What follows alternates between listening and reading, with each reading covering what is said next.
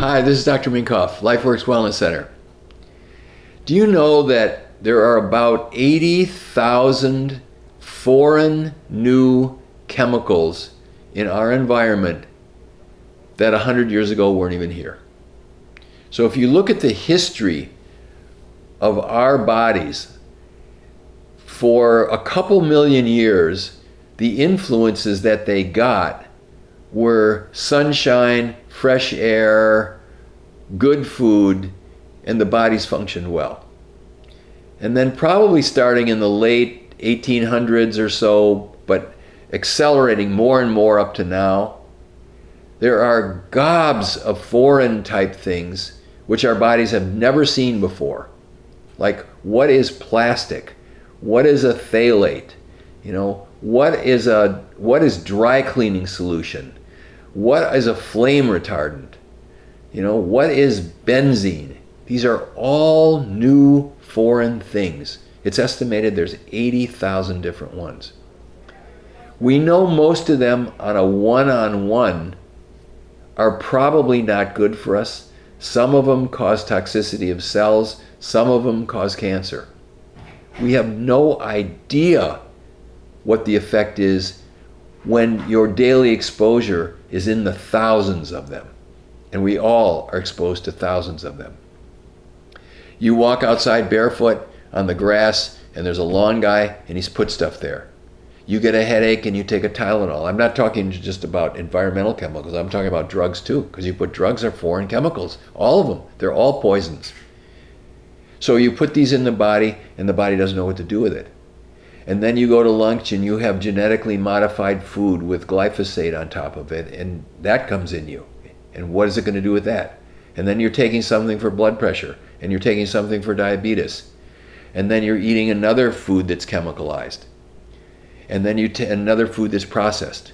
And these are all coming into the body all the time. And you fill up your car with gas and you smell it. And you package your sandwich in a cellophane bag. And that goes off into the food too, and then it goes into your body. So we are killing ourselves as a species.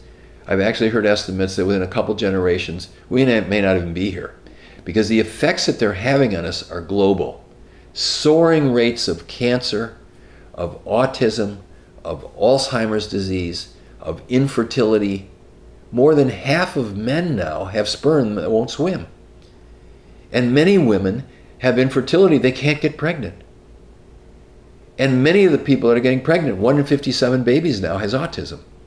This is not an accident. This isn't better diagnosis or better detection. This is a population that now 50% of people are chronically ill. Soaring rates of obesity and diabetes. These things were not here before. In the early 1900s, there was very little cancer. There was very little heart disease. There was almost no obesity. There was almost no osteoporosis. All these things we have done to ourselves. So the only way to survive in this environment is that you have to be careful about what you put on your body and what you put in your body. And if it's foreign, try not to do it. The other thing is that you have to keep your nutrition at optimal levels, because the only way to survive is to have your body function at a rate where as fast as these things come in, your body can get them out. That means a good bowel movement at least every day. Plenty of water, plenty of fresh air, okay? And then plenty of vitamins and minerals designed to help your detoxification systems so that you can get rid of this stuff. Otherwise, what happens is it builds up, it builds up, it builds up. The toxins get on the surface of cells and they block receptors. They get into cells and they block mitochondria. And then your body doesn't work. And then you don't feel well. And you can name any disease you want, from Alzheimer's to cancer to autoimmune disease to chronic fatigue.